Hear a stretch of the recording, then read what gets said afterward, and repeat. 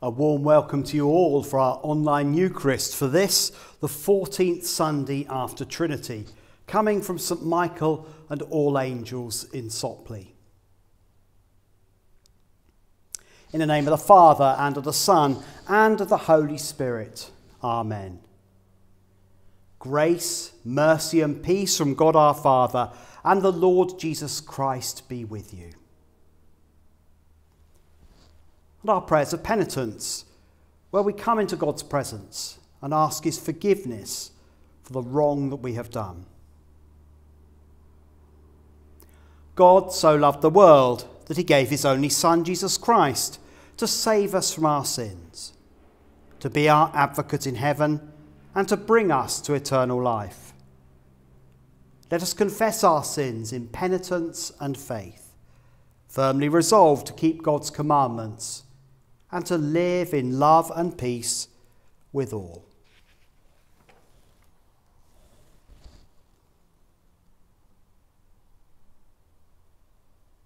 Almighty God, our Heavenly Father, we have sinned against you and against our neighbour, in thought and word and deed, through negligence, through weakness, through our own deliberate fault.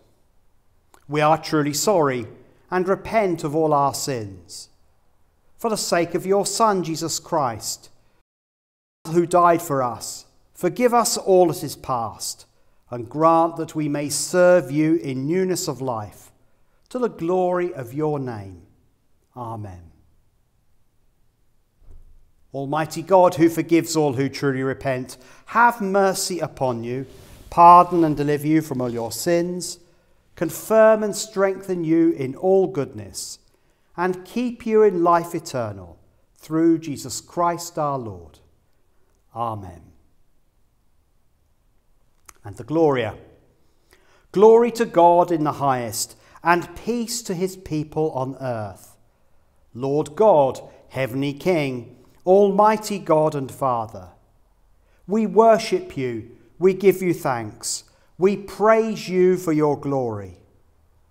Lord Jesus Christ, only Son of the Father, Lord God, Lamb of God, you take away the sin of the world. Have mercy on us. You are seated at the right hand of the Father. Receive our prayer. For you alone are the Holy One. You alone are the Lord. You alone are the Most High, Jesus Christ, with the Holy Spirit, in the glory of God the Father. Amen.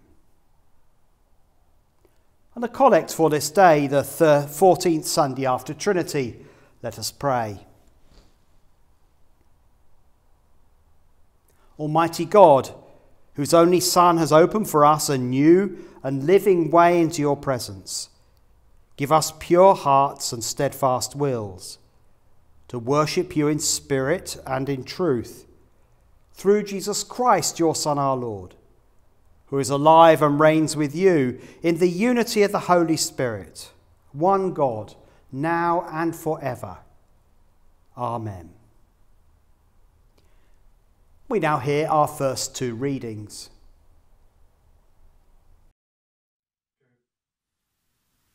A reading from the book of Genesis. Realizing that their father was dead, Joseph's brothers said, "What if Joseph still bears a grudge against us and pays us back in full for all the wrong that we did to him?" So they approached Joseph, saying, "Your father gave this instruction before he died. Say to Joseph, I beg you, forgive the crime of your brothers and the wrong they did in harming you.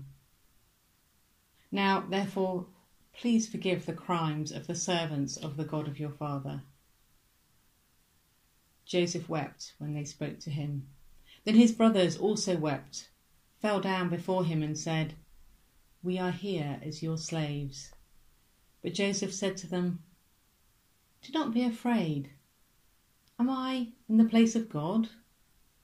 Even though you intended to do harm to me, God intended it for good, in order to preserve a numerous people, as he is doing today. So have no fear. I myself will provide for you and for your little ones." In this way he reassured them, speaking kindly to them. This is the word of the Lord. Thanks be to God. A reading from Romans 14. Accept him whose faith is weak, without passing judgment on disputable matters. One man's faith allows him to eat everything, but another man's, whose faith is weak, eats only vegetables. The man who eats everything must not look down on him who does not, and the man who does not eat everything must not condemn the man who does, for God has accepted him. Who are you to judge someone else's servant? To his own master he stands or falls, and he will stand, for the Lord is able to make him stand. One man considers one day more sacred than another. Another man considers every day alike. Each one should fully be convinced in his own mind. He who regards one day as special does so to the Lord. He who eats meat eats to the Lord, for he gives thanks to God. And he who abstains does so to the Lord and gives thanks to God. For none of us lives to himself alone, and none of us dies to himself alone. If we live to the Lord, and if we die to the Lord. So whether we live or die, we belong to the Lord. For this very reason, Christ died and returned to life, so that he might be the Lord of both the dead and the living. You then, why do you judge your brother? Or why do you look down on your brother? For we will all stand before God's judgment seat. It is written, surely as I live, says the Lord, every knee will bow before me, every tongue will confess to God. This is the word of the Lord.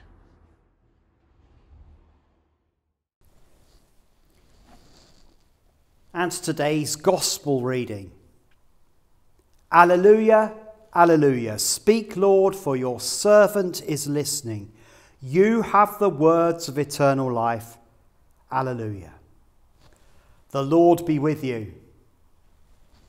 Hear the gospel of our Lord Jesus Christ according to Matthew. Glory to you, O Lord. Matthew chapter 18, verses 21 to 35. Peter came and said to Jesus, Lord, if another member of the church sins against me, how often should I forgive? As many as 7 times. Jesus said to him, not 7 times, but I tell you, 77 times. For this reason, the kingdom of heaven may be compared to a king who wished to settle accounts with his slaves. When he began the reckoning, one who owed him 10,000 talents was brought to him. And as he could not pay, his lord ordered him to be sold, together with his wife and children, and all his possessions, and payments to be made. So the slave fell on his knees before him, saying, have patience with me, and I will pay you everything. And out of pity for him, the lord of that slave released him and forgave him the debt. But that same slave, as he went out, came upon one of his fellow slaves who owed him 100 denarii, and seizing him by the throat, he said, pay what you owe. Then his fellow slave fell down and pleaded with him, have patience with me, and I will pay you. But he refused. Then he went and threw him into prison until he would pay the debt. When his fellow slaves saw what had happened, they were greatly distressed, and they went and reported to their lord all that had taken place. Then his lord summoned him and said to him, you wicked slave, I forgave you all that debt because you pleaded with me. Should you not have had mercy on your fellow slave, as I had mercy on you? And in anger his lord handed him over to be tortured until he would pay his entire debt. So my heavenly Father will also do to every one of you if you do not forgive your brother or sister with your heart. This is the gospel of the Lord. Praise to you, O Christ. There is much talk in church circles about vision. Leaders are encouraged to imagine some glorious future where churches are full, worship is vibrant and relevant, and people are excited about their faith and dead keen to share it with others. Of course, then along comes COVID-19 and we all wonder what the future may hold. Our first reading today is about vision. Joseph lived a life built around a vision, more specifically a dream. Earlier in Genesis, we read that Joseph dreamed that he and his brothers were in the field binding sheaves, and that the sheaves of the brothers gathered around the sheaves he had gathered, and their sheaves began to bow down and worship his. His dream continued with other images of his brothers bowing to him, the sun, the moon and the stars, i.e. his brothers, paying him homage. Now, if you're going to dream, this is the kind of dream you want to have, isn't it? It has all the right stuff. It speaks of prosperity, of increase, of abundance, authority, respect, and lots more besides. All the sorts of things we probably would like for ourselves. However, Joseph soon learns that the dream or the vision is simply the vehicle. There's still the small matter of arriving at the destination. Now, there are a great many pages and verses between Joseph's dream and this family reunion. Perhaps the easiest way to cover this is to say that whenever God gives you a dream and a destiny, there's always one other D to consider. That's the D of drama. Joseph experienced his fair share of drama, from the pit to the prison to the palace. And it all began at the hands of his brothers who hurt him, but now find themselves in a very awkward position of needing him because they're starving. Then in the Romans reading, the Apostle Paul gives us a lesson in hospitality, that we should be ready to extend hospitality to others. Our world, like the church in Rome, is operating under the same system of the weak and the strong. Others are excluded, shunned, and at times silenced. The wealthy and the educated, regardless of their faith, tend to look down on the uneducated, the poor, and those living in the so-called global south. We see this in how some people talk about refugees, for instance. Yet Paul's appeal is for people to live in a Trinitarian manner, by honouring and appreciating the humanity that we find in each other. Then in today's Gospel, we find Jesus talking about forgiveness, which isn't easy, especially if you're told to forgive. Just think about the times when somebody has been really hurtful towards us. Forgiveness is rarely easy. Peter asked Jesus how many times he should forgive someone, and then offers to do so 7 times. An answer that both more than satisfies the Jewish law and feels to most of us pretty generous. Jesus then comes back with, and here it varies by translation, 77, 7 times 7, 70 times 7. I think it hardly matters how you translate it, because no matter how you look at it, it's an awful lot of times to forgive the same person for sinning against you. Then Jesus tells a parable about forgiveness. The parable turns on just how much one person is forgiven and how little that same person is asked to and refuses to forgive. And this time the translation from ancient currency to modern matters in order to draw out Jesus' point. A talent was about 58 kilograms of silver and would take a labourer about 15 years to earn, which means that the servant owed the king about 150,000 years of labour. He would never ever be able to pay this debt back. A denarius, by comparison, was worth about a day's wage, which meant that the second servant owed the first about 100 days of labour. Still a pretty big debt, but still. And everyone who hears this parable gets it. How could he possibly not overlook that minor debt when he'd just been forgiven an impossibly huge one?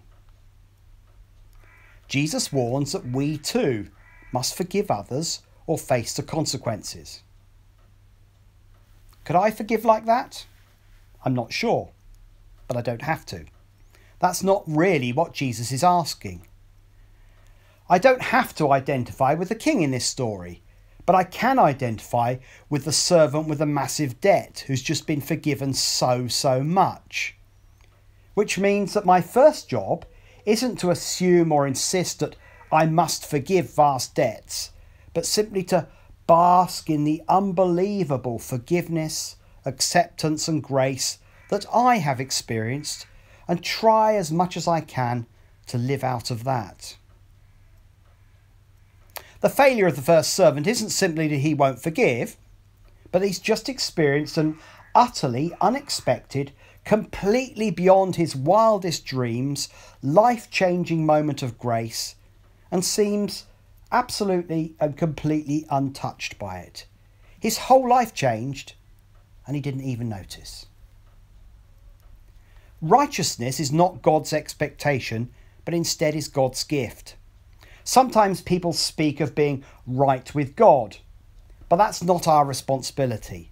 It's up to God to put us right.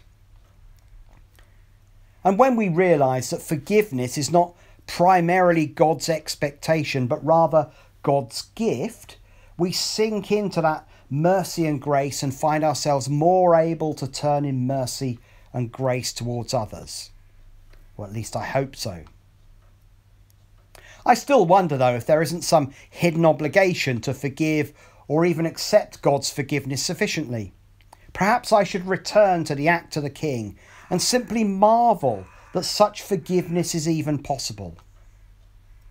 Even when such forgiveness doesn't seem possible for me, because yes, forgiveness can still be hard, really hard, then I'm still confronted by the fact that it's possible for God. Whether I realise it or not, my struggle to forgive, my inability to live in grace, is not the only possibility. There are other ways. Forgiveness, whether God's or ours, interrupts that sort of endless cycle of cause and effect. An eye for an eye, a tooth for a tooth, and so on. That sort of rhythm of the world. The very possibility of forgiveness creates even more possibility. Things do not always have to be the way they are. And I find that comforting, I find it uplifting, and it's very empowering. There is forgiveness. It frees us, it heals us, and means that we can forgive others, even and especially when our own efforts fall short. God's mercy is way beyond our imagining. That's a truth proclaimed by the parable as well as by the testimony of Jesus' own life and ministry.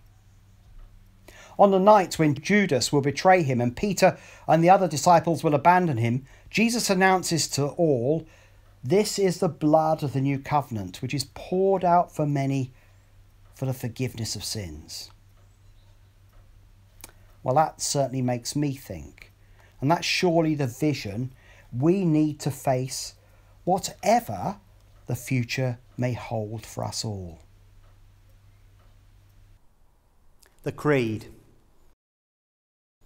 We believe in God the Father, God Almighty, by whose plan earth and heaven sprang to being, all created things began.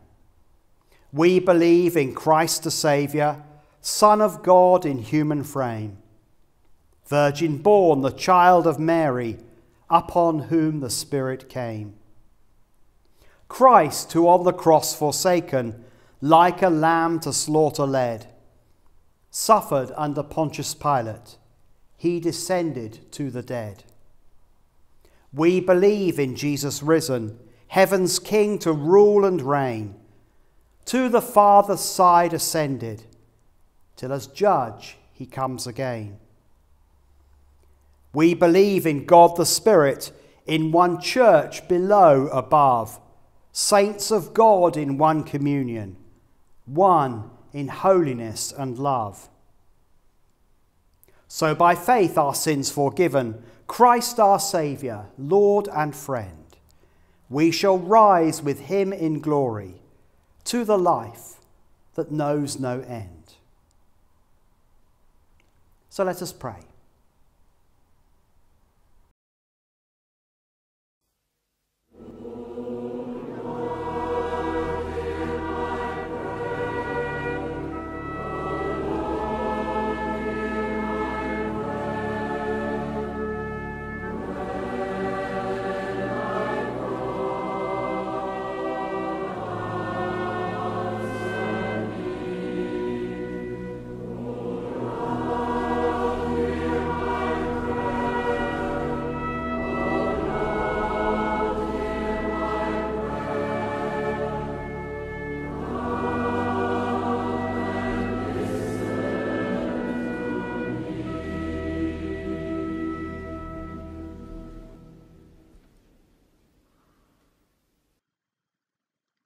Come, Holy Spirit, open our hearts in prayer to our loving Father.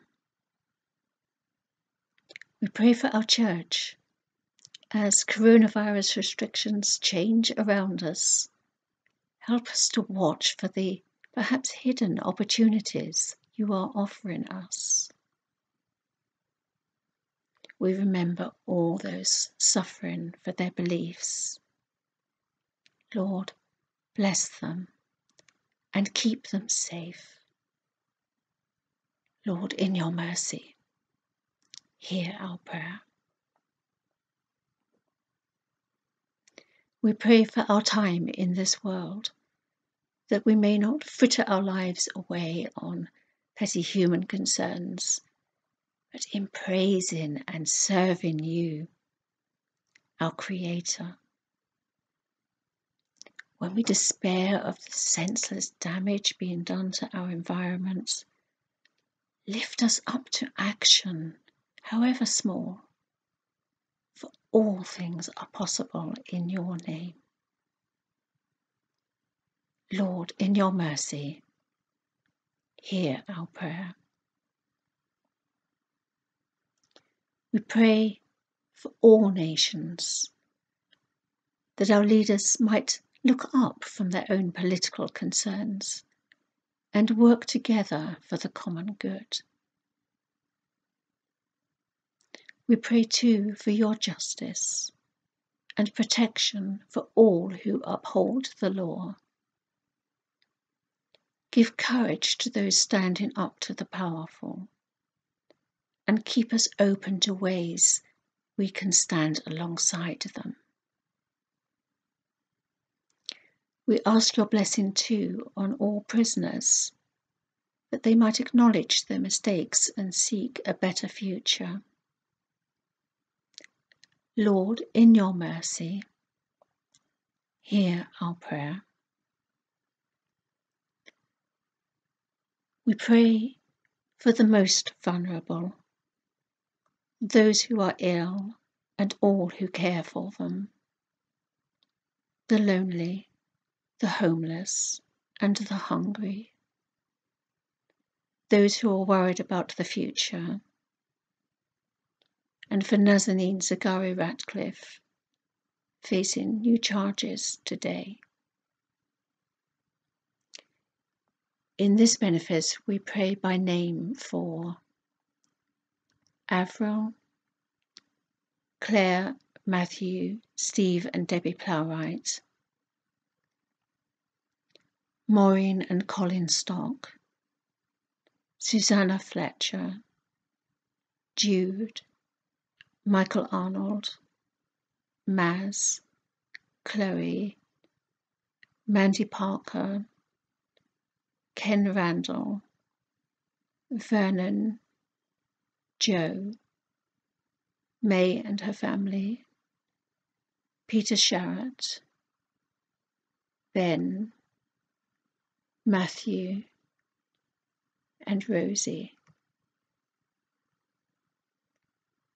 also for Jill and John Neal, Margaret Creighton, Doreen Rendell, Toby, Daphne, Lorraine Purdue, Christine, Georgina, Adrian Young, Bill Maver, Patricia, Peter's mum, Becky, Braden, Charlotte Dunhill, Kate White, Anne Ram, and Tony Maidment. Lord, in your mercy, hear our prayer. And we think of the family and friends whose presence we miss. And today we especially remember Lloyd Street and Alma Joy Savage. Lord, in your mercy, hear our prayer. Lord, we give you thanks for compassion towards us, redeeming us from sin. Give us patience and faith in your kingdom to come. Merciful Father, accept these prayers for the sake of your Son, our Saviour, Jesus Christ. Amen. And the peace. Christ is our peace. He has reconciled us to God in one body by the cross. We meet in his name and share his peace. The peace of the Lord be always with you. So let's offer God's peace to those around us at this moment, to those in our hearts and minds, to our family, our friends, fellow church members.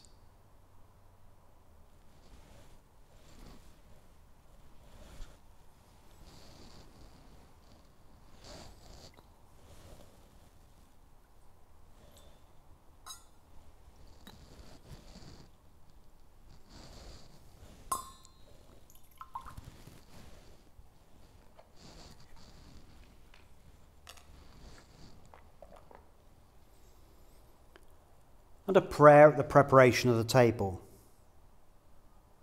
Blessed are you, Lord God of all creation. Through your goodness we have this bread to set before you, which earth has given and human hands have made. It will become for us the bread of life. Blessed be God forever.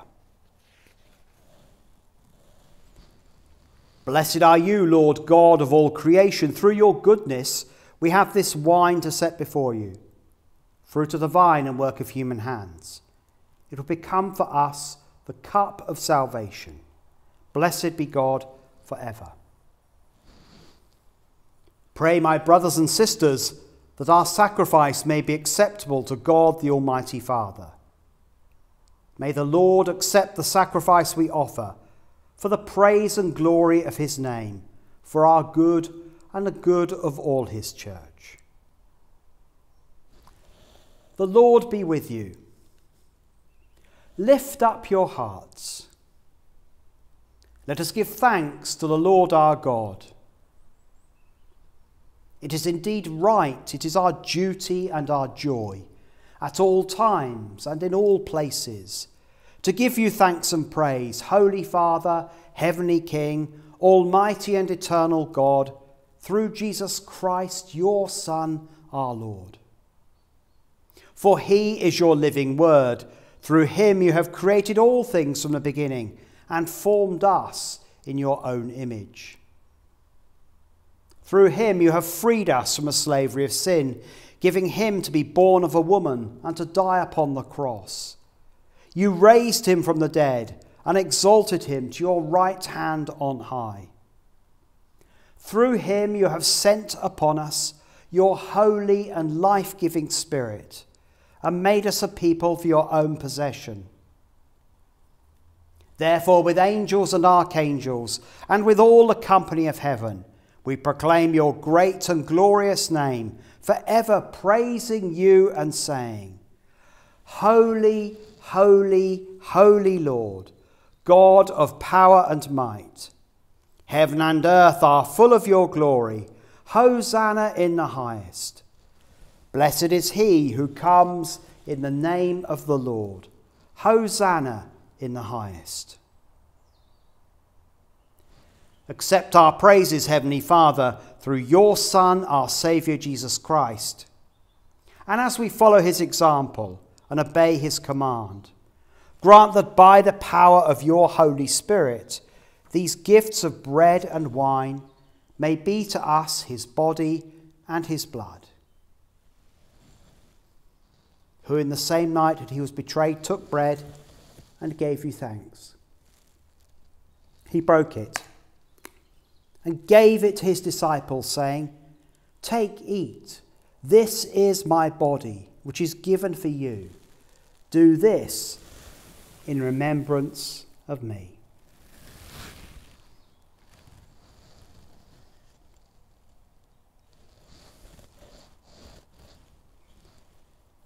In the same way, after supper, he took the cup and gave you thanks.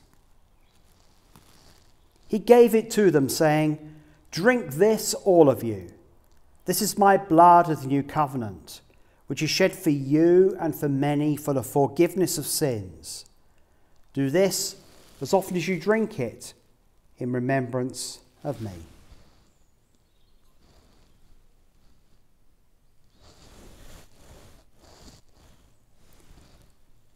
Therefore, Heavenly Father, we remember his offering of himself made once for all upon the cross. We proclaim his mighty resurrection and glorious ascension. We look for the coming of your kingdom. And with this bread and this cup, we make the memorial of Christ, your Son, our Lord. Great is the mystery of faith. Christ has died. Christ is risen. Christ will come again.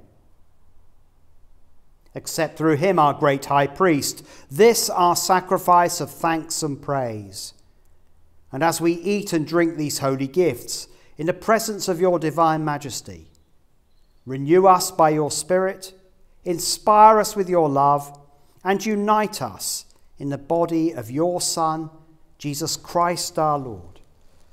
Through him and with him and in him, in the unity of the Holy Spirit, with all who stand before you in earth and heaven, we worship you, Father Almighty, with songs of everlasting praise. Blessing and honour and glory and power be yours for ever and ever. Amen.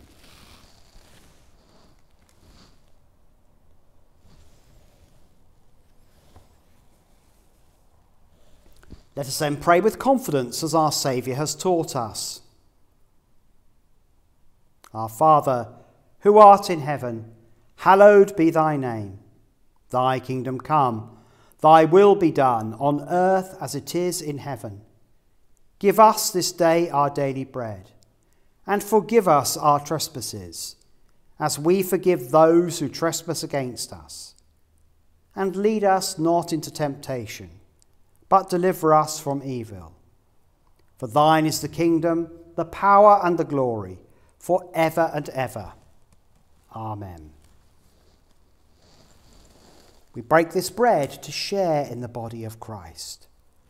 Though we are many, we are one body, because we all share in one bread. Jesus, Lamb of God, have mercy on us. Jesus, bearer of our sins, have mercy on us. Jesus, Redeemer of the world, give us your peace. Jesus is the Lamb of God who takes away the sin of the world. Blessed are those who are called to his supper. Lord, I am not worthy to receive you, but only say the word, and I shall be healed. This is the table not of the church, but of the Lord. It is made ready for those who love him and who want to love him more. So come, you who have much faith, and you who have little, you who have been here often, And you who've not been here for a long time, perhaps physically never, and who have tried to follow, and you have failed. Come, not because I invite you, it is our Lord, it is his will that those who want him should meet him here.